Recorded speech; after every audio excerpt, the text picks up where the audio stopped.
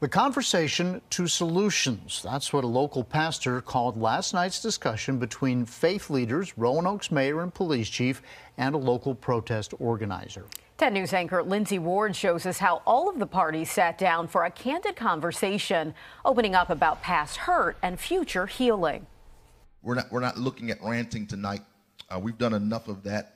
It took Pastor Cecil Scott less than 48 hours to get these Roanoke leaders to agree to sit on a stage and talk.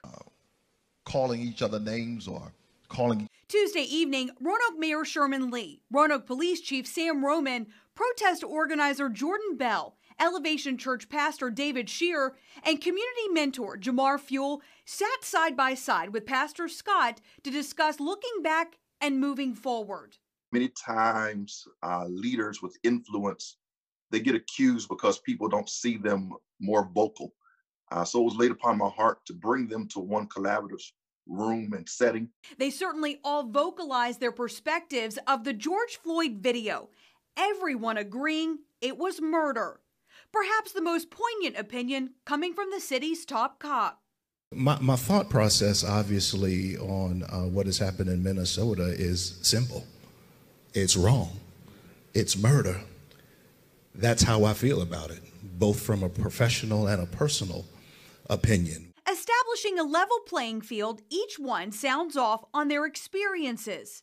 I've had bad interactions with police officers, just driving my car sometimes. So I think the same thing that's going on around the country, around the state, when it comes to how black males are viewed, is also going on here right in Roanoke. After hearing that, the chief makes a promise. So I apologize that you have had that experience, and I make a commitment to you that as long as I'm chief, I will do everything I possibly can to work with you and work with everyone up here to ensure that the culture of the police department does not precipitate that feeling that you had when you got stopped. Today, some of those on stage say healing can begin. I thought some barriers were broken. But it wasn't under Roman's tenure that some of these things that even Mr. Bell has experienced. But it took someone like Chief Roman to say, I represent that now. Conversation 1 ended. Now, many more will begin. And that was 10 News anchor Lindsay Ward. This conversation lasted more than an hour, and this is just a snippet of what was discussed. If you'd like to hear the whole thing, we have it posted to our website, WSLS.com.